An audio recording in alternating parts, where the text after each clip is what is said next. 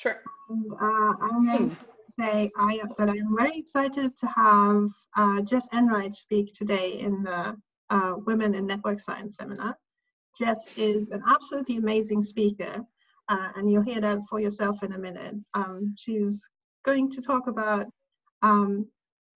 epidemics in networks of people and animals. I sent a paper link out recently. I'm really excited to hear on this topic that basically everybody is talking about from a person who's done a lot of work in that field. So take it away, Jess. Thank you. It's such a kind introduction. It's always like terrifying how authoritative it makes you sound when people introduce you. I'm really happy to be doing this talk. I hope it's useful and interesting to people. So I thought before I really started in on the paper, I do a little introduction, because I think that's the bit that we miss from not having these in-person events. It's kind of getting to know each other. So I'm Jess. I'm a lecturer in computing at the University of Glasgow. I'm not originally from Scotland. You can probably tell. I'm Canadian originally. So I did a PhD at the University of Alberta a long time ago now. I finished in 2011, so I should be a grown-up theoretically by this point. This is me in Prince Edward Island in my mum's place.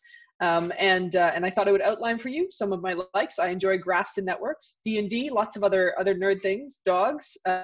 This is not my dog. My dog is also adorable.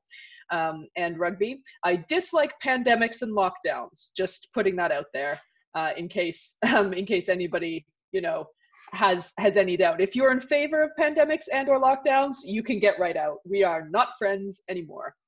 Okay, so let's start talking about business. So I chose this paper partly because I know some of the people involved. It's just a preprint. I'm sure it'll end up somewhere suitable.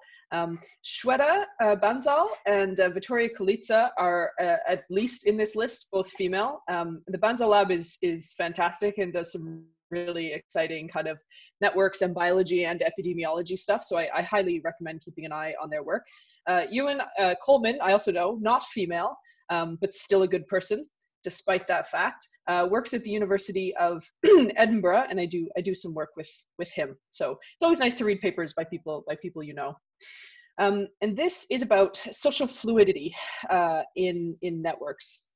Excuse me. So what I've done here is I've pulled out in the usual way some figures and a little bit of the math from the paper. I thought we'd talk through that. I do also have the paper somewhere and can share it if people have things they want to say. If you super want me to stop talking so you can say something, feel free to say in the chat. I'm keeping the chat open so that I can catch any of those. Okay.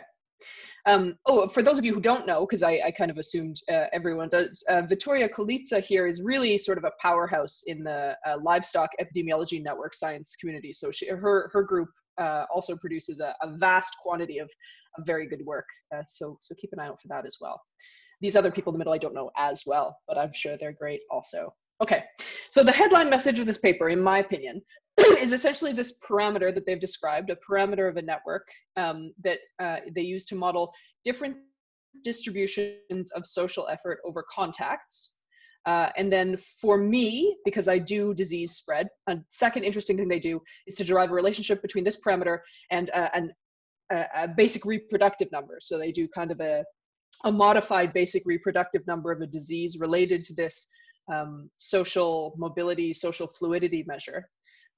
If you're an epidemiologist, a subheadline is that, as you kind of might expect, very socially fluid settings lead to density-dependent transmission of disease, and very stable social bonds lead to frequency-dependent transmission. We'll talk a little bit more about that a little bit later if people are interested and we have time. Okay. So what's this social fluidity idea about? So I think one of the points they were trying to get across, and one that I agree with, and I'm sure I'm preaching partly to the converted here, is that degree distributions, while delightful and important, are not the only thing about a network or graph, right?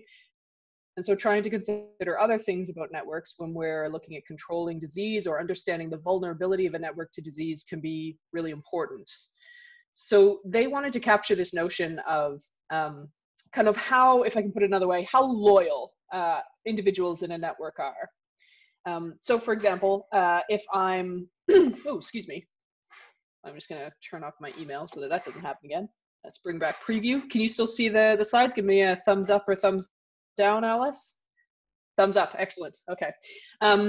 So the idea here is that they want this parameter to capture the difference between someone like in this top figure who has a whole bunch of contacts and kind of spends equal time with all of them. So that's probably a small amount of time. So like a social butterfly who changes contacts all the time. And when they have a new social interaction is very likely to be with someone that they've never met before, as opposed to someone who they say disproportionate, or they call it allegiant, which is pleasingly sci-fi sounding. Who has far more intense contacts with a few people, right? And this is probably more normal for most humans, right? A lot of intense contact with friends and family. And then, for example, I have a lot of kind of here and there contact with students, which is, you know, fairly light touch. I very rarely, I don't know, bring them food or pat their heads or anything like that. Another situation I thought we could use to keep this difference in mind is just the difference that we've seen in ourselves pre to post lockdown, right? Like previously I had some contacts that I spent a lot of effort on, and then some I spent a medium effort on, and then some I only saw occasionally. So I was somewhere between disproportionate and evenly distributed. Whereas now I basically only see my husband and my dog. So like I spend an enormous amount of social effort on them, right? And almost all my interactions are with them. And I have no weight on interactions with anybody else, right? So I'm now completely disproportionate. If you wanted to say, well, Jessica's next physical social interaction, what's the probability it's going to be with someone she's never seen before? Vanishingly low, really unlikely, right? So that's this idea. It's meant to describe this difference between these gregarious, this higher curve of people who, as they have more interactions, have more partners, versus the people who tend to have a lot of interactions with the same person. And of course, it makes sense that this, from a disease perspective, might be quite important, and it does turn out to be. All right, so that's kind of the intuition and the motivation of this measure. I should have pointed out, you can see here on the right, we've got this little phi here. Phi is their measure, and if phi is much bigger than 1, then it's very socially fluid and changes partners all the time. And if phi is much smaller than 1, then we have low social fluidity. I should also mention, I guess, before we continue, that this is the kind of the impact of social fluidity and partner switching is not altogether a new idea, right? Like we've known for quite a while that this is really important for HIV transmission, for example, that kind of overlapping partner switches is really dangerous in sexual disease transmission. Okie dokie. So let's do a bit of notation and a little bit of math here. Vertices are I and J in what I've written here. Oh, sorry, there's an excited dog who's decided that it's zooming time behind me. Anyway, edges have weights denoted with this W. So Wij is the weight of an edge between I and J.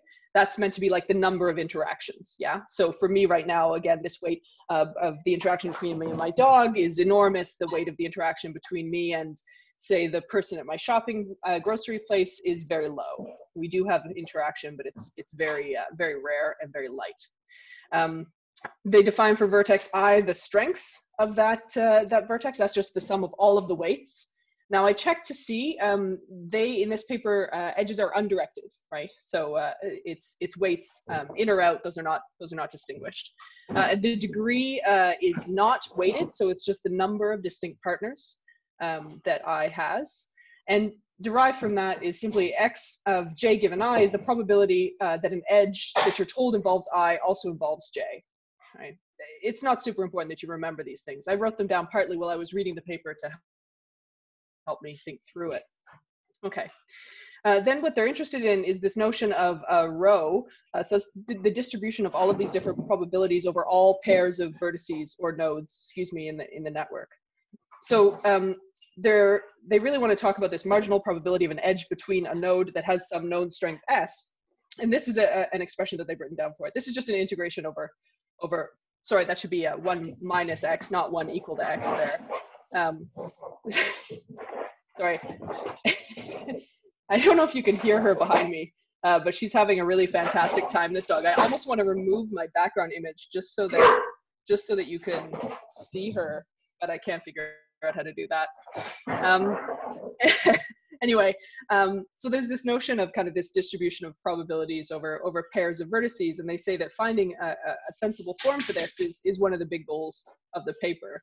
Now, the form that they find for it, or decide to use, is power, which is convenient for us, because probably a form that functional form that we're very used to, right?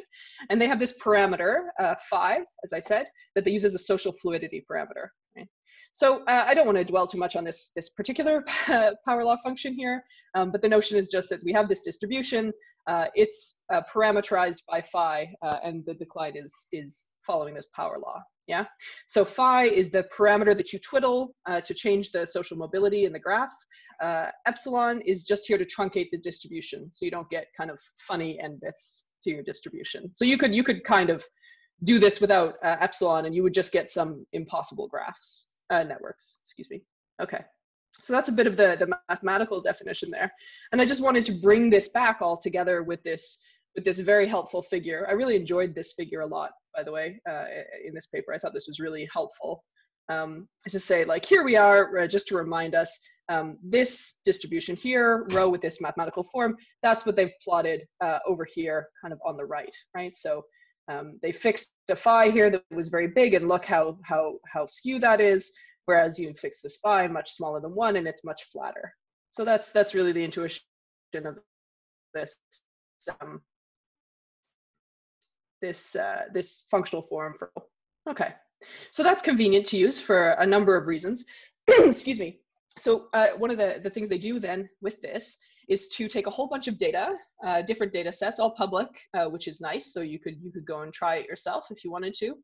The code is up there as well. I had a quick look. It's fairly well maintained and usable. So if it tickles your fancy, go ahead and give it a try. So they take a bunch of these data sets of interactions. Now, this list in this figure on the right is kind of a general description of what these different data sets are. Of course, what counts as a contact is different in these different data sets, right? Like the contact between cattle is unlikely to be the same type as between, say, 2 office workers or between 2 bats.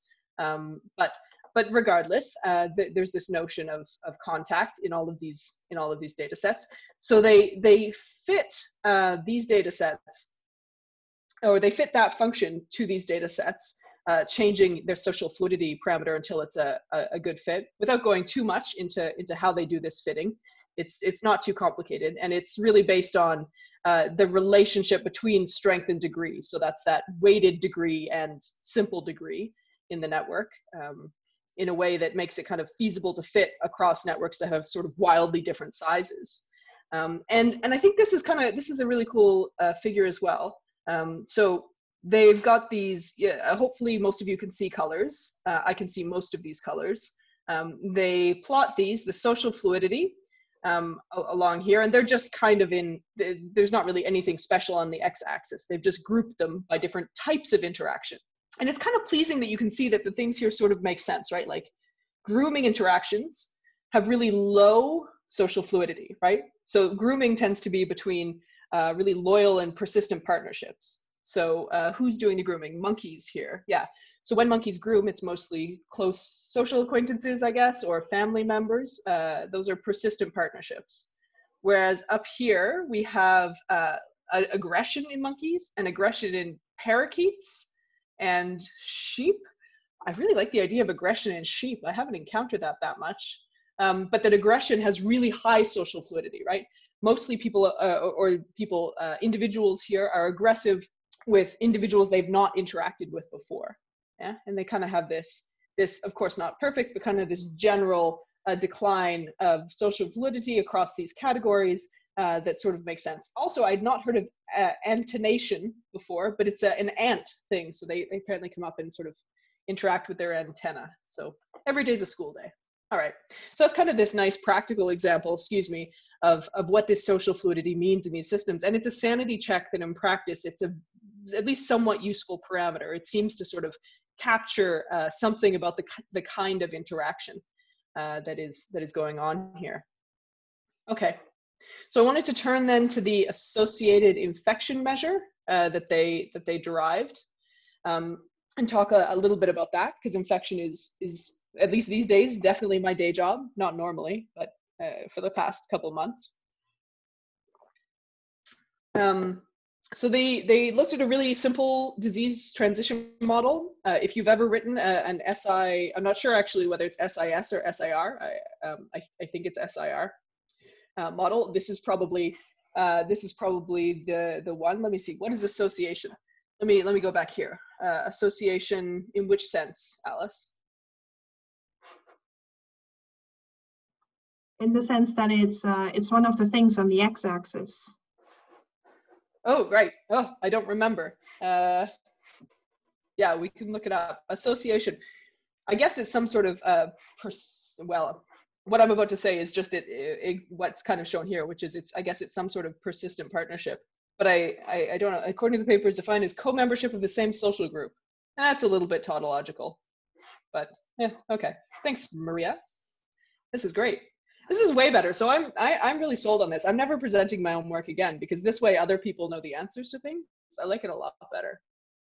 It must be pretty, I was a little worried at first actually when I decided to do this, that there might be one of the authors present, which I suppose is possible. And that must be really nerve-wracking, watching someone else present one of your papers in a journal club. That must be really scary. I mean, it could be fun.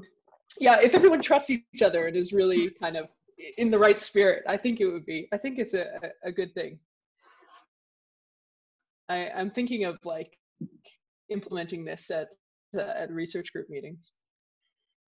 Anyway, so this associated infection is saying, oh yeah, really simple, removed. I think it might be susceptible, infected, susceptible. I can't recall at this. I'm pretty sure it's removed. Yeah, it has the usual parameters. So there's just like a beta transmission parameter that determines the rate at which susceptible people become infected, and then a gamma parameter that determines the rate at which infected people become recovered or removed. And using that notion on the network, they wanted to derive a measure that's kind of analogous to the R0. So analogous to the basic reproductive number. They call it R0 phi, which is appropriate, right? Because they want an expression for this that includes phi, is the idea. So, excuse me, this goes via a bit of algebraic work, some of which I have skipped, excuse me. But I guess some of the signposts or milestones in the middle of this are this notion of R of SI. So that's the expected number of infections caused by an individual with strength SI. Remember that SI is the strength of I, which is the sum of the weights at I. So that's not the number of partners, that's the sum of all of the weighted partnerships. So I contacted Ewan actually asking him about why this was R of SI and not R of I. And it really could be either, is our conclusion, but we thought this was notationally prettier. Anyhow, so this is the expected number of infections caused by an individual with this strength. And then to make their lives analytically easier, they look at first a fairly unrealistic case, and that's one where all nodes have identical strength. So everyone, say, has the same amount of socialness to give, and they just distribute it differently, right? But they have the same total amount of socialness available. And that's strength S, and therefore this new measure that they're looking at would be equal to this, right? So their R0 phi is equal to R of S here in this situation where everyone has the same strength.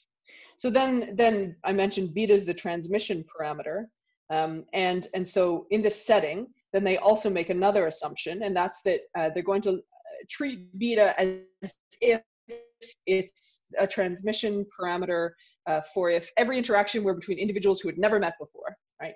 Kind of taking the network to the limit, right? Looking at contrasting what we're going to get for this measure with what you would get for that measure if that phi were infinite, if everybody only met people who they had never met before ever.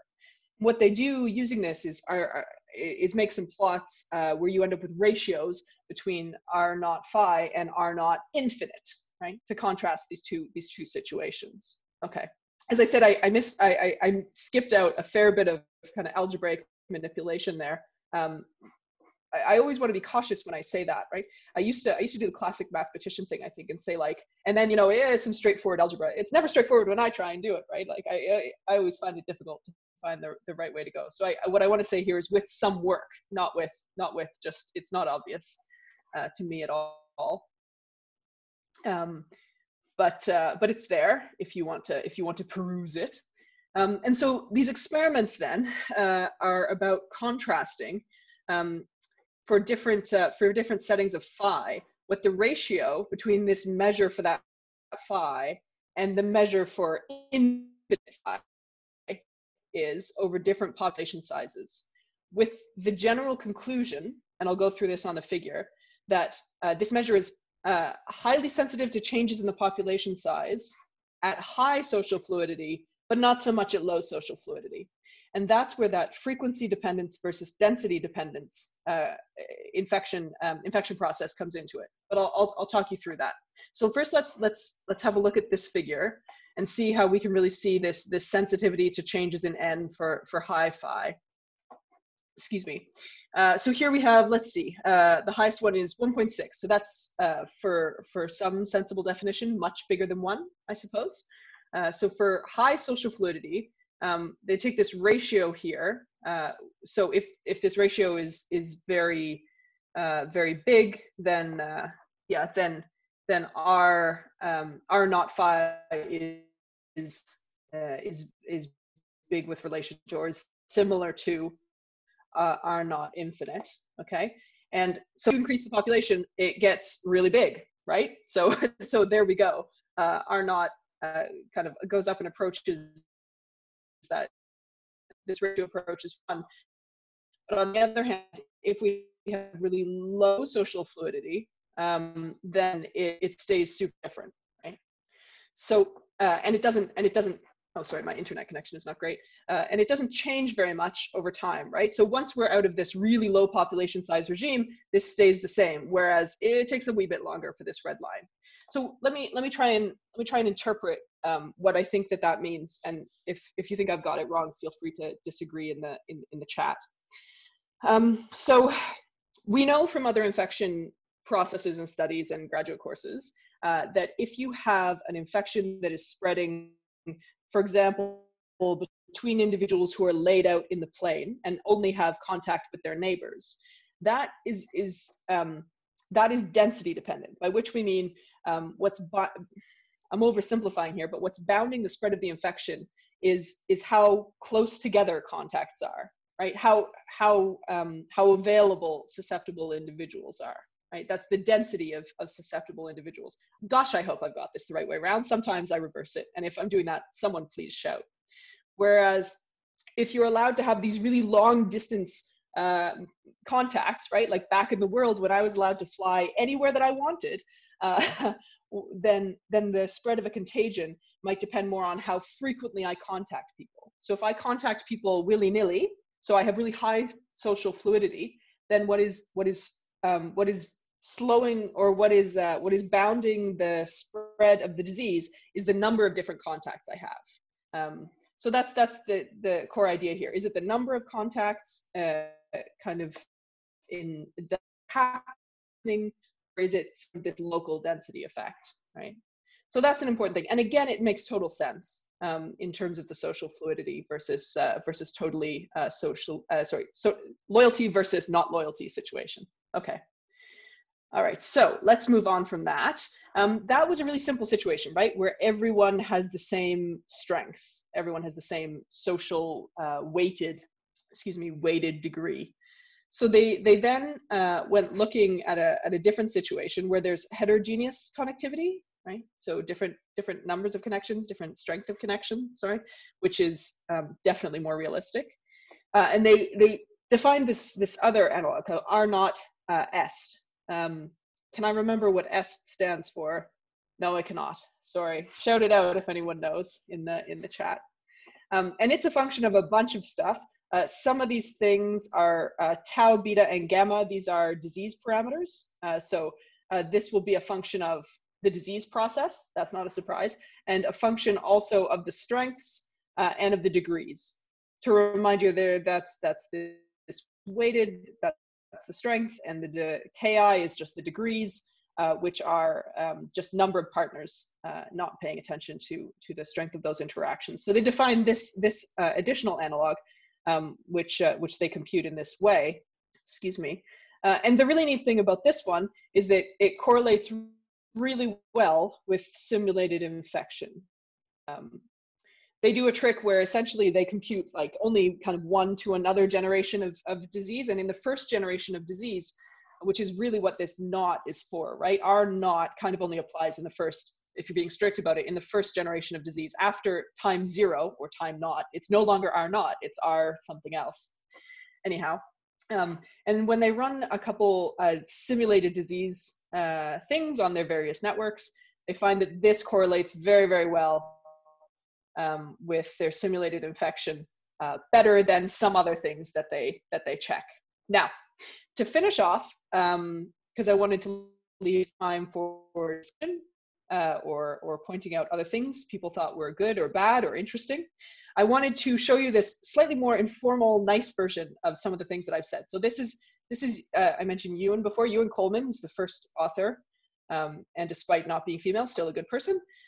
So I'm going to open this, and then I'm going to share the screen of this kind of Twitter thread, because it's got some nice examples in there that I find really informative. So give me a second. Let me just change my screen sharing. I'm going to turn it off and turn it on again. Don't be alarmed. Okay, here we go. All right. Can you see the Twitter thread? Thumbs up for me. Yes, good. Okay. So here, Ewan is, excuse me. He's talking about, it was just after, I like how the UK government is slightly more French in his spelling than they usually are. I'm sure they would appreciate that at this moment. So after the UK government was doing kind of, in my opinion, slightly dubious COVID control, he wanted to talk about this paper a little bit. And he starts by going through some of the figures that we looked at. And then he does this thing, which I think is really snazzy and really explains the whole point of this really cleverly. So he contrasts the style of different kinds of animals, plus there are animal pictures. And then at the end talks about how really what we want than the other. He says, kids have aggressive, they fight for territory, not to repeat interaction, which when you're fighting. Vampire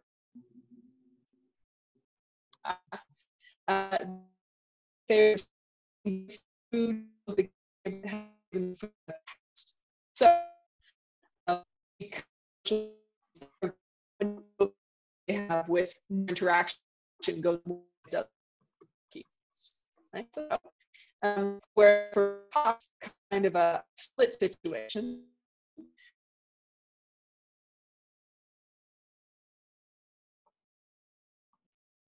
I think we lost Jess just now, haven't we?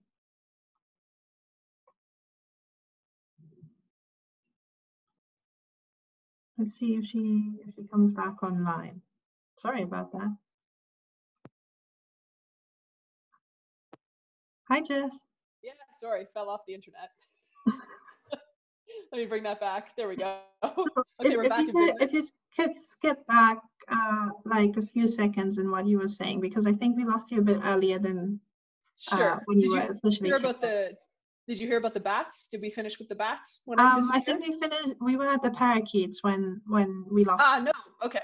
So the parakeets are aggressive, is the short version, and as their social effort grows, their number of partners grows really quickly, right? Because they're aggressive, because most of their new interactions are with new people. Because look at them, little jerks, rawr, right? I mean, that's not nice.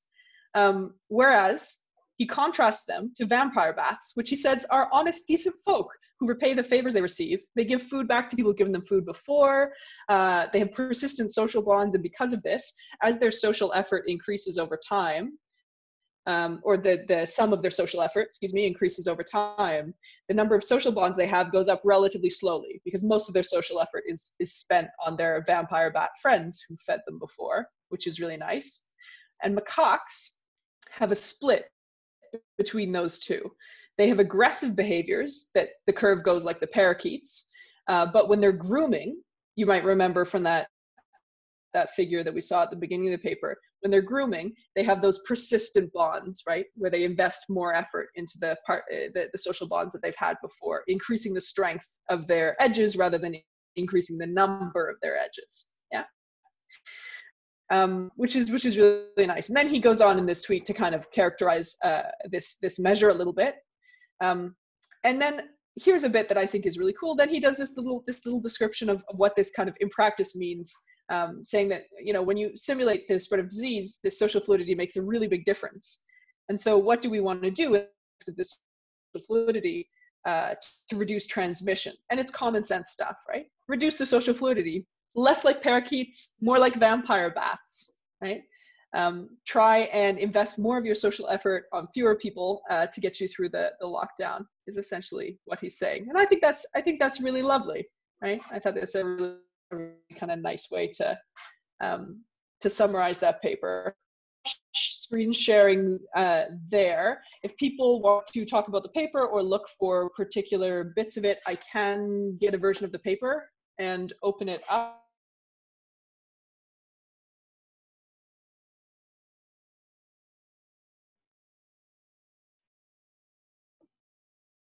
Jess, are we losing you again?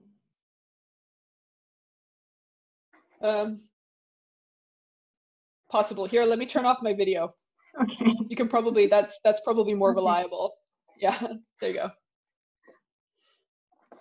So what I was saying is that if you would like, I can share a copy, or you can share a copy. I think your internet is more reliable if people have things that they would like to see. If I have it and then open it up.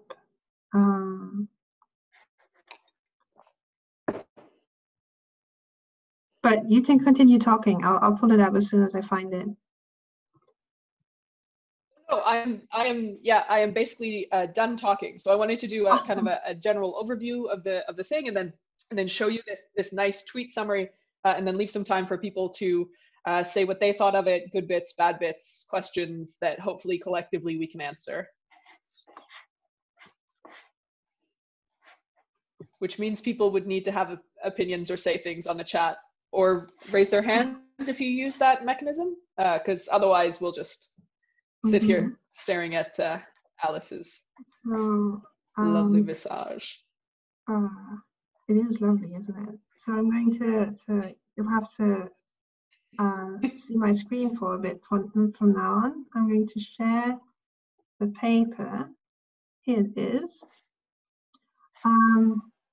Okay, so Jess, I actually have lots of questions, and some of them might be very basic because I'm not in the business of modeling diseases at all. But I was wondering, so there's lots of studies, so there's lots of data on the animal social networks, and I was wondering, when you get a result like this, what are there implications that apply to both people and animals alike, or is one of the results that you have very different effects in different social networks?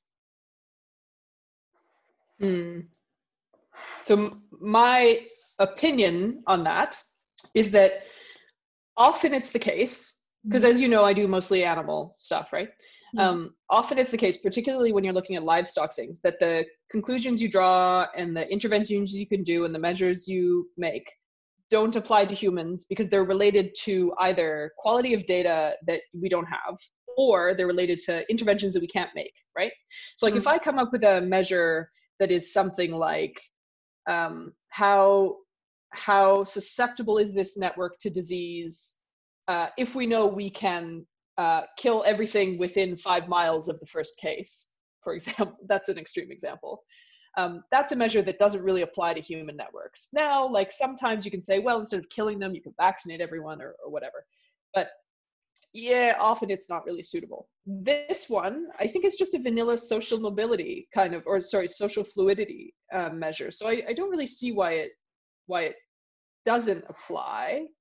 On the other hand, yeah, yeah, you often can't, well, I was about to say you can't modify human networks that much, but man, are we ever modifying human networks right now? So I think this one is relatively applicable in, yeah. Joel was asking, on the chat about the fit. Joel, you're talking about the fit between, you're talking about the fit that looks at the different kinds of interactions, or at the kind of comparison between R not estimated and the disease simulation? Oh, sorry, just on how well they fit the social fluidity, because I mean, yeah, to make that nice figure with all the different kinds of interaction, that one. Yeah. Yeah, I definitely didn't show anything about that, so you didn't miss anything. I'm trying to recall what's in there. It's been a long day. I don't think there was anything.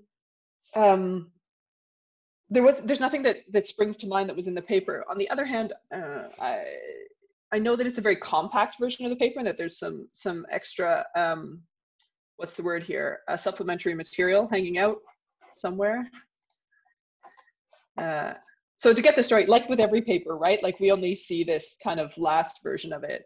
And I love the fact that I was looking, so this is the first version I've seen, and I read it and really liked it, and had the advantage of having this first author is someone I know. And so I was just, and we're working together on some COVID stuff. And so I just like message him on Teams or Slack or whatever tool it is our universities have decided that we're using this week, and said like, what does this mean? Where is this? And so I kind of got to hear, after seeing the last version of the paper, I kind of got to hear the story of how it like came together. And I think this paper used to be quite a bit longer, and that because of where they're looking to submit it, they have made it really, really compact and taken out a lot of stuff. Also, I don't think they discussed the sensitivity of the fit to weak ties. You mean like weak edges there, right, Joel?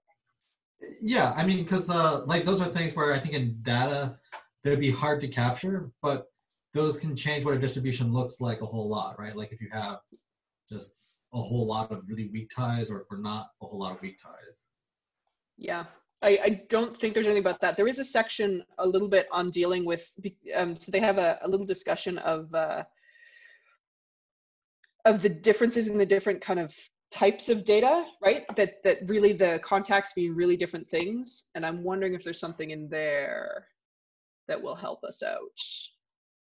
That's a song I sing when I'm scrolling through a paper, apparently. You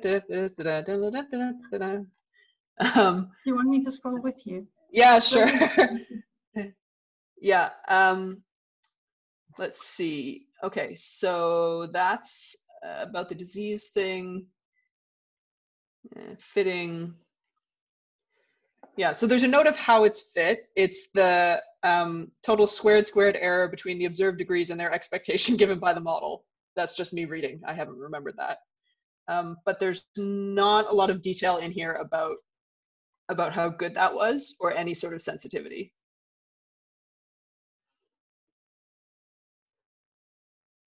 So under, if you could go, Alice, to the end in materials and methods to section B. I'm just going to see if there's anything that's helpful in there. Yeah, there we go.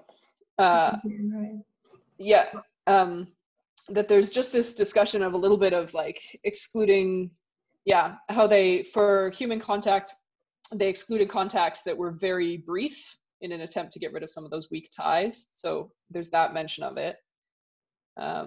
But yeah, I don't see much else on there.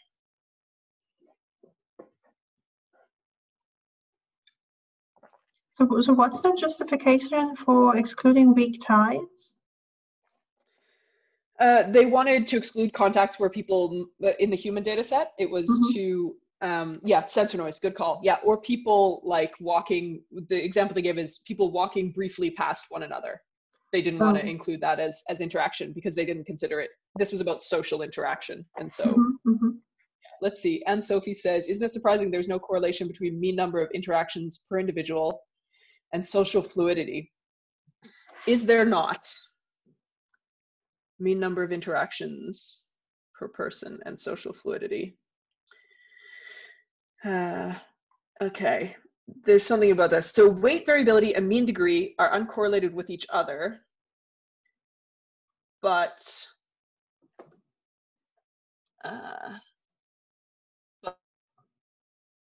I'm looking at Alice on kind of line, what is it, 177, which is page down. Go down to the next page, just under the figure on the right-hand column.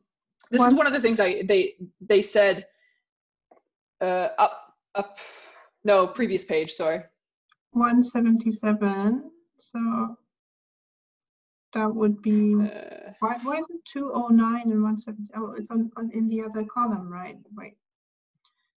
Too many minutes. So 177. That would be here, right? Yeah, there you go. You're. No, up more. Sorry. Up more. Yeah, it's the. Yeah, sorry about this. Okay, here we go. Yeah. Okay. So there's. I sort of skated past this, but there's some discussion on this page of the correlations here, right? That they say one of the cool things that they like is that weight variability and mean degree are uncorrelated, but both of those are correlated to this measure. I think, if I'm reading this correctly, which seemed crazy to me. So I'm back at figure 2. Oh no, I see what Anne-Sophie is seeing. Yeah, on line 174, which is the left-hand column, it says there's no significant correlation between the mean number of interactions per individual, and social fluidity, which implies that sampling bias, that may be surprising. Let me think about that for a second. No significant correlation between the mean number of interactions per individual and social fluidity. That does. Anybody have a conjecture for why this might be? Yeah, I don't know. I would initially expect that since the social fluidity is, in one case, like having a lot of interactions, but not repeated, and in the other case, having a few interactions, but with a higher frequency. I don't know. I just find it surprising. Yeah, and Ewan even says in that tweet that this is one of the characteristics, right? That for the parakeets, remember, as time goes on, they have more interactions because most of their interactions, oh, wait a minute, between the mean number of interactions per individual, so that's that weighted measure. I mean, this is sort of saying that there's kind of this uniform amount of socialness that you're willing to assign to different people. Let's see, Joel says, I think it was set up so those quantities would not be related. It could be. That's certainly the case in the earlier example that they deal with, the simpler setting. Yeah, I don't know. But I think it kind of depends on the setup, and I might have missed some of the details in the beginning. I think it really depends on how exactly you define social fluidity, because it's just it doesn't change the overall number of contacts, right? It only changes how I distribute the contacts that I might have throughout the day over different people, whether I have them all with my husband or whether I have them with lots of people at a party or in the supermarket or something like that. Mm-hmm.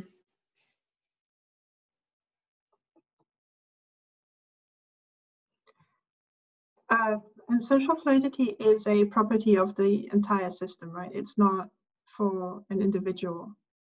Yeah, that's correct. Yeah. I believe that to be correct, anyway.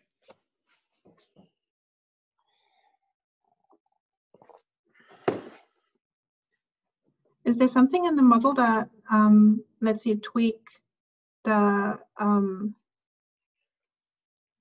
how many individuals might be very what was it, gregarious or allegiant? Is that what you're doing when tweaking social fluidity, or is social fluidity kind of raising the average or something like that for all individuals? No, I think I think it's the distribution of these pairwise probabilities, right? Okay. Yeah. So it's a property of the overall system. Mm-hmm. So if you have low social fluidity, then let me think about this carefully before I say things. Let me say about this. Could you go up to figure 1 and we'll see if we can, the figure 1 and the expression number 2 that is right below it. Yeah, there you go. So yeah, so here we have, I'm looking at the little distribution pictures on the right. So xj given I is the probability that j will be involved in an edge given that I is involved in an edge. Mm-hmm. So if social fluidity is very high, as in that top one, then we have kind of a lot of them where that's let's see, for a lot of them it's low yes, that's the right way around. For a lot of them it's low probability, and for a few it's high, and then it's people have more persistent social ties in that bottom one, right? So I've totally forgotten what I was supposed to be figuring out.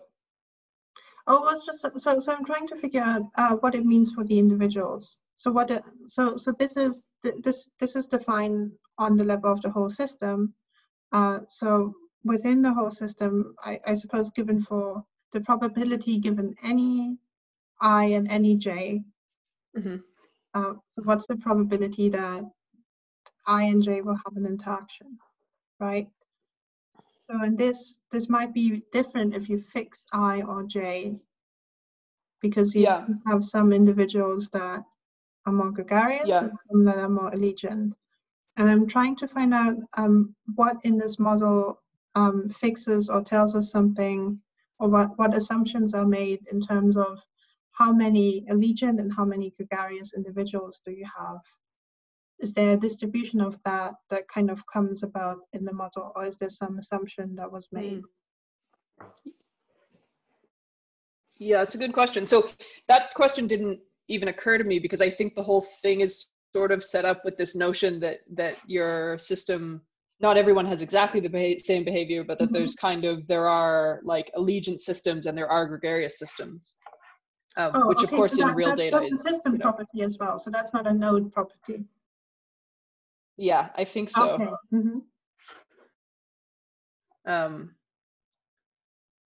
But someone, as usual, someone shout on the chat if it's. But like that's, Alex, it's not a question I thought about, because it kind of didn't occur to me. So that's, right. I wouldn't take that answer as totally authoritative. Okay. Yeah, because like in terms of, I know what my friends are doing during lockdown. Very different things. People are struggling in different ways. Yeah. Some people have maybe a more allegiant or more gregarious nature to them, and are kind of thrown off more or less by what's happening right now. Yeah.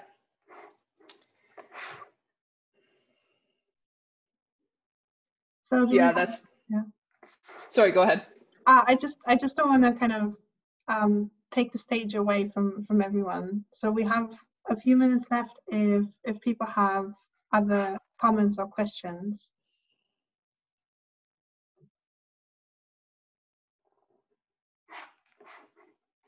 Hi, Joel. Hi, Joel. Nice to see you. Yeah, sorry, I should have given my camera earlier. Yeah, I guess to me it's sort of like, still like the open modeling question to me is like, so I like the paper, but it's sort of like unclear to me, like, can a single parameter really capture like all the distributions that we would want over interactions across edges?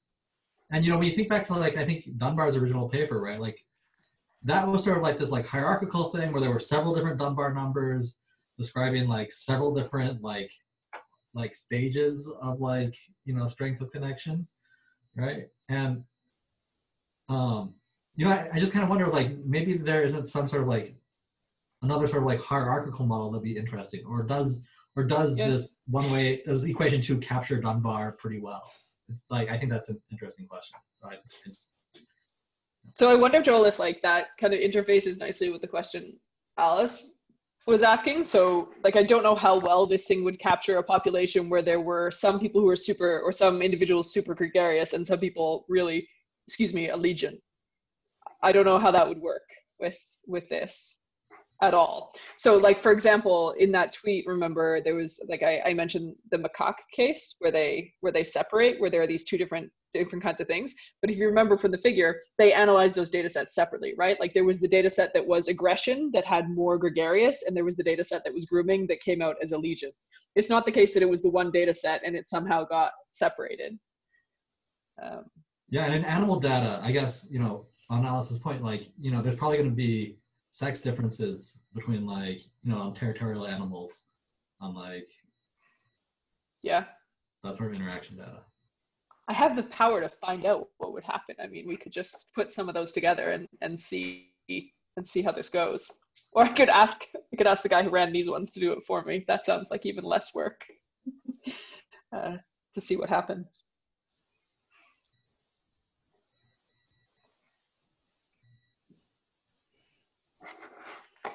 I just find it really interesting because it's so topical, and it definitely, I've been having discussions with friends about whether it's actually necessary for everyone to be in lockdown, whether you could have a few kind of find out who's your favorite friends, friends, and just meet up with them, whether that be okay or not okay.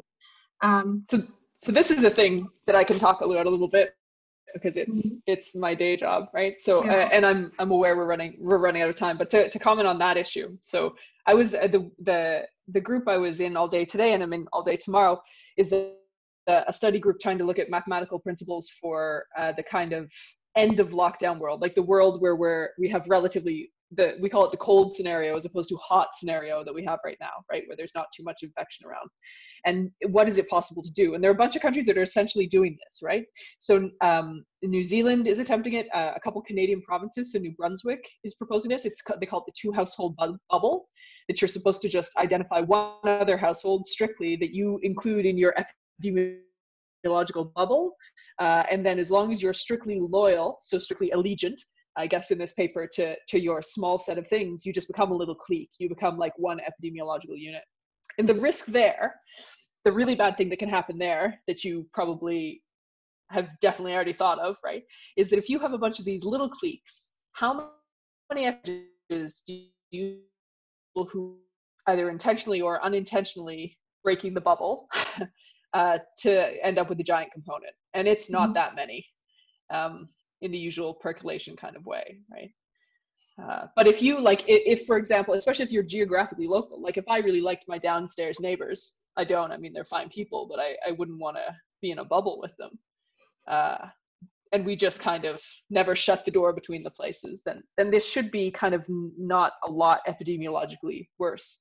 So that's at a micro scale. At a macro scale, this kind of ends up with the notion of regionalization.